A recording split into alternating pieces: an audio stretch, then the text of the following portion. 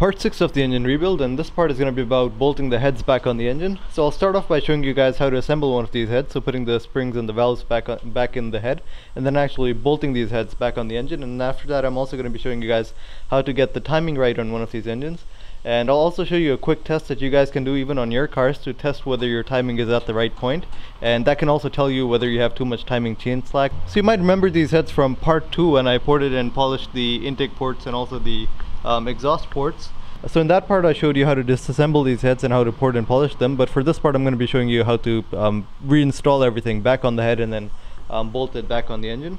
So starting off by some of the things that I did on the head before actually putting all the valves and everything back in. So I first cleaned the intake and the exhaust valves just to get rid of any carbon buildup that was on the valves. I just used WD-40 and a Scotch-Brite pad to clean the valves. Don't be too aggressive on them because there is a coating. I think the exhaust valves are ceramic coated and the intake valves also have some coating on them.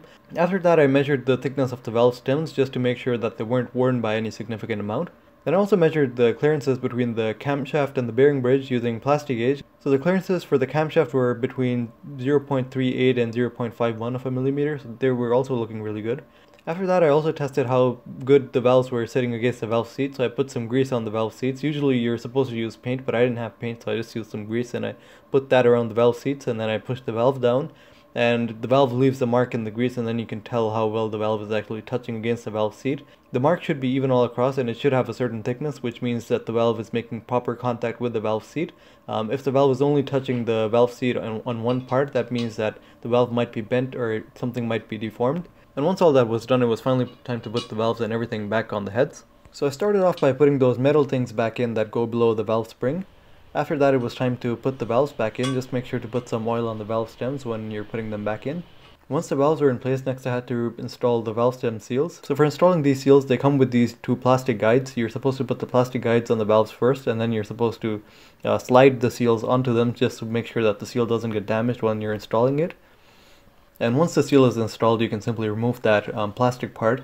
After that it was time to put the springs back on, and then the spring retainers that go on top of the springs. And then after this I just used my cheap valve spring compressor to compress the spring. This was a spring compressor I bought off Amazon for $20. It actually bent before it could compress the spring, so I had to add that extra metal support on it, but after adding that it worked pretty well. Once the spring is compressed, just use a magnet to install the valve keepers. These are two clips that go on either side of the valve stem, and they are what prevents the valve retainer from flying off the valve. And once these are installed, just uncompress the spring. The spring tension is what holds these valve keepers in place. Also talking a bit about this 3-valve design that came on these engines, this was actually something pretty weird because it only came in these engines. The generation of engines before this had 4 valves and the generation of engines after this had 4 valves. This was the only generation of engines that had 3 valves and 2 spark plugs. I guess the main reason for this change was fuel efficiency. They wanted to increase their fuel efficiency in their V8 engines. So what 2 spark plugs helped them do was they ignite the combustion chamber at 2 different points, so the whole air-fuel mixture can burn a little faster, which helps them improve the efficiency of the engine. But in terms of flow, I don't think these heads flow as well as the 4-valve design. In fact, even the engines, the M113s that initially replaced the M119s, the 4-valve engines, they actually had less horsepower output than the older engines. The other thing about these heads was it was actually a pretty simple design for the time, because if you think about like 1997, that's when all other manufacturers were going with variable valve timing or VTEC or VNOS or some way of controlling valve timing to improve the performance of the engine. But when you think of these engines, they just had a single overhead cam and a fixed camshaft too, so there was no variable valve timing or anything on these heads. So it was an extremely simple design for the time, especially from an AMG engine. And I think that's a really good thing, because that's probably the reason why there's nothing that goes wrong on these heads. Because if you think of the engines that came after this one, the M156, those engines did have a lot of issues with the camshafts, and some of the newer engines, they also had issues with the variable valve timing system, so the magnets needed to be replaced after every certain interval because they used to go bad. Whereas in these heads, there's not even that much that can go wrong. The only problems I've heard of happening is just with hydraulic lifters and simple things like that.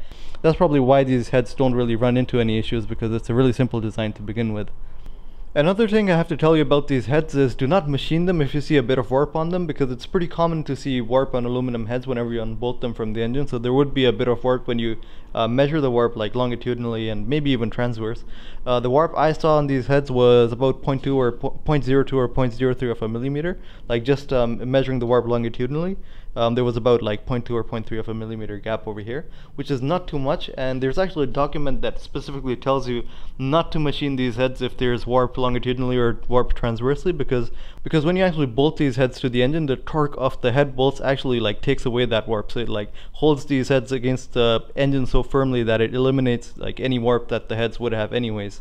The only time the document tells you when you should be machining the heads is when there's mechanical damage. And the only other cases I can think of when you actually need to machine these heads is when there's corrosion. So like let's say you have a leaking head gasket and it causes corrosion between these points, or maybe a coolant line and the combustion chamber. That's the only time you actually need to machine the surface and to get it flat again, and maybe even if these heads are warped by an extreme amount. And there's also a maximum limit to how much you can machine these heads. That's 0.3 of a millimeter. After this, it was time to put the head gasket on the block. Now I did put some sealant underneath the head gasket, or actually both underneath the head gasket and over the head gasket. There is a document that tells you to apply sealant on some places, but it only tells you to do it if there's some defect in the surface. But as far as I've seen, all the M113s I've seen, they do have sealant applied on the head gasket from the factory. Like that's how they come, they always have sealant on them.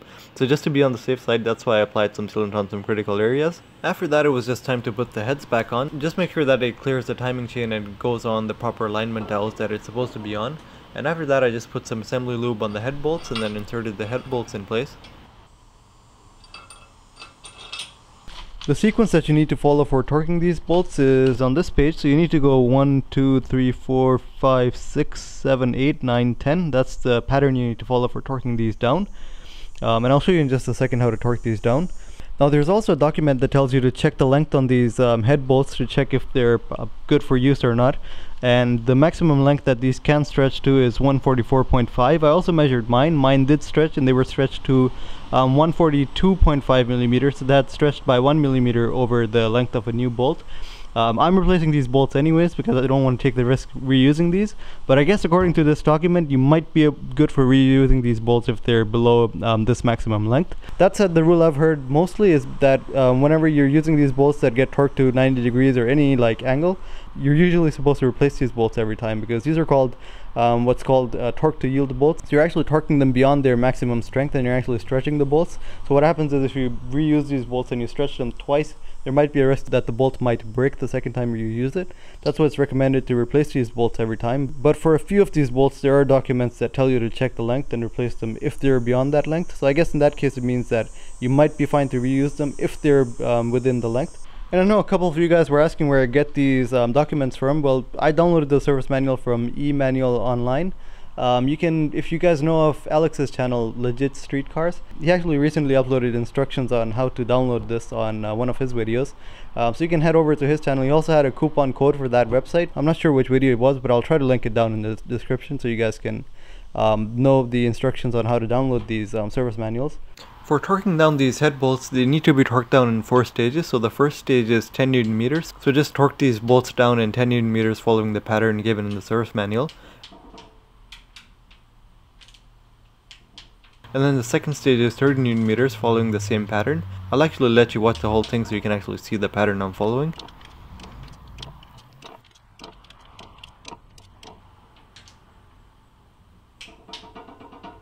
Then for the third stage, you need to turn these bolts 90 degrees. You can use one of these torque angle gauges just to make sure you get your angle right. And then for the fourth stage, you need to do the exact same thing again, just turn the bolts another 90 degrees. To keep track of how much I'm turning the bolts, what I like to do is after the second stage I like to mark the bolts so that when I turn them 90 degrees and then I turn them 90 degrees again, I can actually see how much I'm turning the bolt. It's important to keep track of that, because if you accidentally turn the bolt 90 degrees like one more time than you're actually supposed to, you can overstretch the bolt. After the 10 main head bolts are torqued down, there's these 4 other bolts that link the head to the timing case, or actually one of them is even going to the block, but there's these 4 smaller bolts, and these need to be torqued down to 20 Newton meters.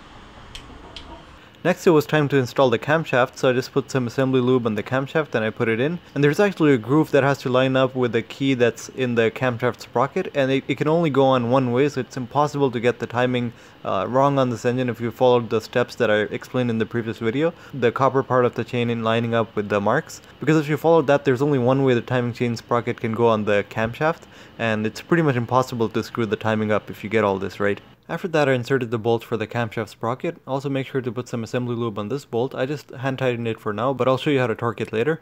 For now, I got to installing the camshaft bearing bridges. Just one thing to be careful of before you install these bearing bridges, make sure that your engine is at the 40-degree mark. That's the same position I left it in the previous video. I haven't turned my engine over since then. The reason I guess they suggest that position is because that's the position on which none of your pistons are at top dead center. So even if one of your valves is to open up, it's not going to hit one of your pistons and there's no risk of interference. For installing these bearing bridges, there's also a torque sequence that you have to follow. It's really important to make sure you don't bend these bearing bridges when you're torquing them down, because they are machined together with the head. Your entire head would pretty much be useless if you damage one of these bearing bridges. These bolts need to be torqued down in two stages. The first stage is 8 Nm and the second stage is 120 degrees. Now, different versions of the M113 did have different torque specifications for these bolts, so just be careful to follow the one for your engine. This one is for the AMG, the supercharged variants, the M113.990 or the 991. After that, I got to torquing down the bolts for my camshaft sprocket. Now you need to hold the camshaft sprocket with a 27mm spanner, and then you need to torque this bolt down in two stages. The first stage is 50 Nm and the second stage is 90 degrees. After that, I got to installing my timing chain tensioner. Now on some models you need to replace the timing chain tensioner itself, but on this model you don't need to replace it. All you need to do is just put it upside down and press it a few times just to get all the oil out of it. Make sure that you can compress it before you put it in. And you need to change that washer for it. It's a crush washer and you need to change that every time you unbolt this from the engine. The torque specification for this one is 80 Nm. After all this was done, I cut these wire ties off that I applied in the previous video just to make sure that the timing chain wouldn't move on the timing chain sprocket, but now there's no need for it since the timing chain tensioner was in place. And now I finally got to doing a few tests to make sure that my timing is right. So the first test is to turn your engine clockwise and just make sure that there is no interference, so none of your valves run into your pistons or everything is turning smoothly. And you actually need to turn the engine 14 rotations before you can actually get these copper things to come back on the positions that they should be at. For checking whether my timing is at the right point, what I'm going to do is there's this test that tells you all the values for when your intake and exhaust valves should be opening and closing. And using these values you can actually test, like you can actually turn your crankshaft and see if your intake and exhaust valves are actually opening at that exact point.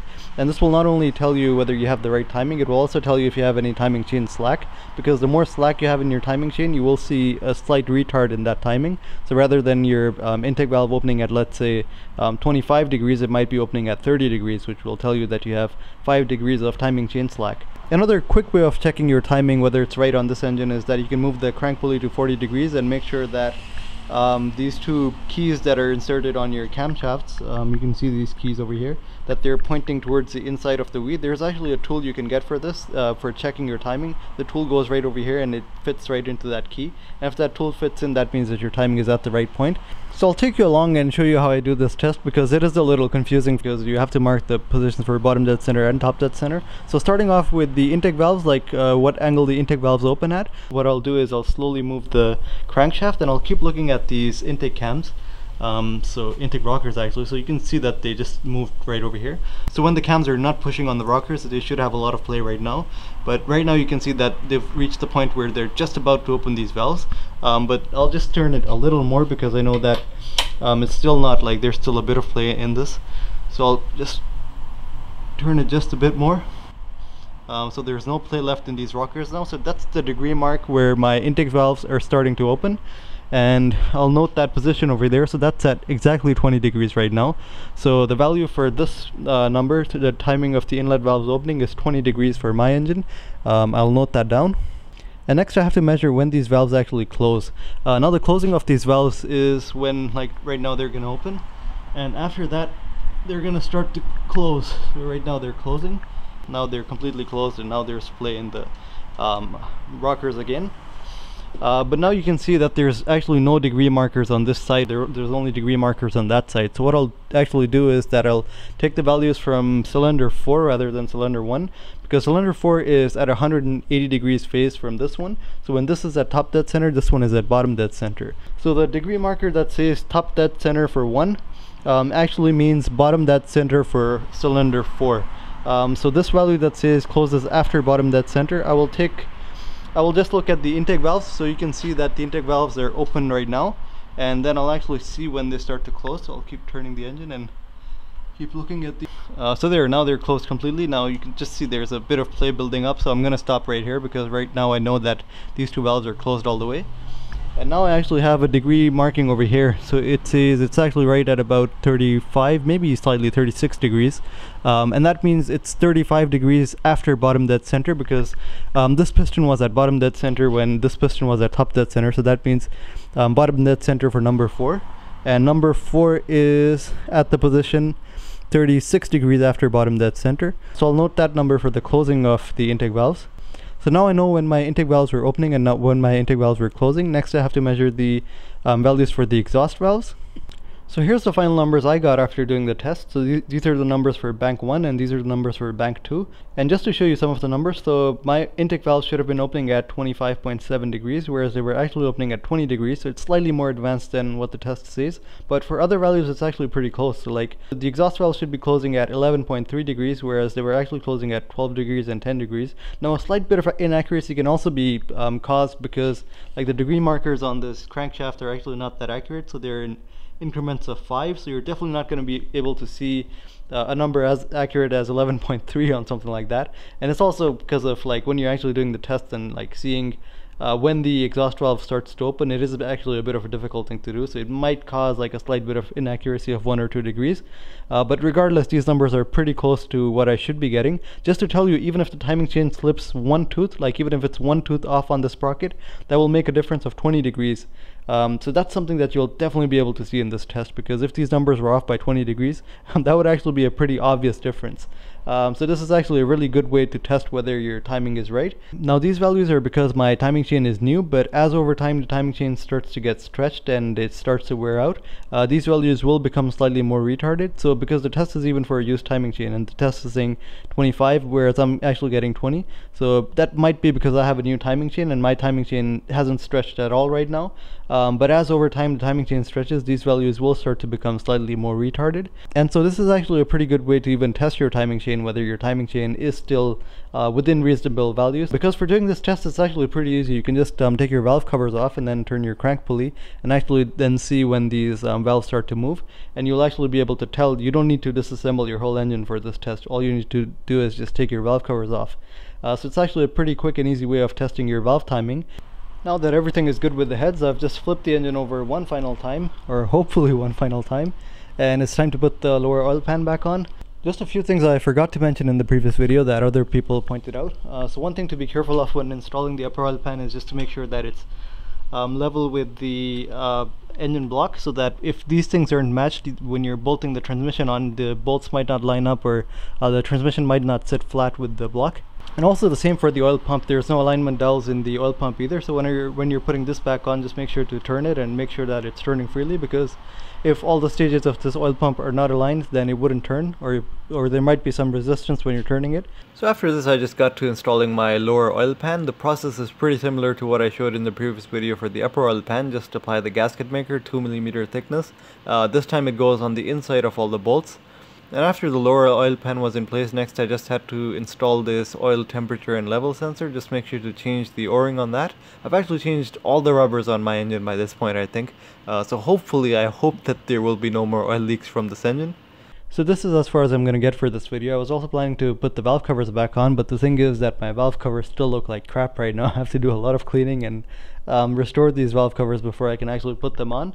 So I'll leave that for a different day, but regardless, there's not an awful lot of work left on this engine. All I have to do is put the valve covers back on, assemble the front of the engine, so put the power steering, the alternator, and all those things back on, and then bolt on the supercharger, and then finally I'll be at the point where I can actually test the engine. I might even try to make a separate video on restoring these valve covers, so if you guys want to see that, maybe I can upload that in the next few days, and then whenever I get time I'll just get to bolting the rest of this engine back together. But yeah, that's it for this video, and thanks for watching.